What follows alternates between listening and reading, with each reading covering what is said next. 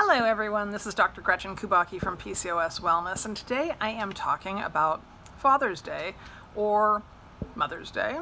I know it's time for Father's Day, but moms come in all forms, dads come in all forms, male, female, transgender, gender undefined, right?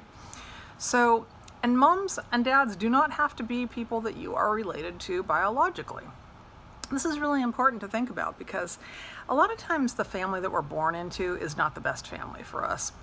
Sometimes they don't understand us, they are cruel to us, they're hurtful to us, they don't do the best job of raising us. The best thing to do with that is to acknowledge them for having created you and move aside to the kind of family that we create on our own.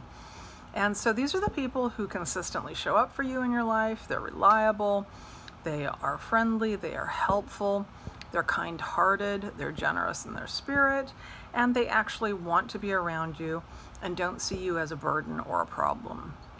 And so with this, sometimes you might be closer to one parent than the other, or one of your parents has disappeared either through death or illness or addiction or some other reason that they abandoned you. And you can identify anyone that you want as a parent figure. Might even be someone younger. They don't have to be older.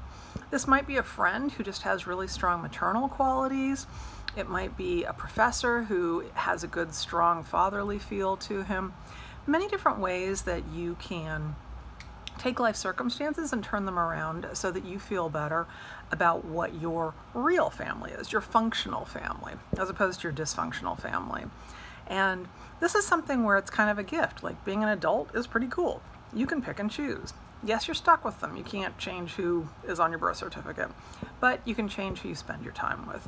And that is going to do a world of good for your mental health.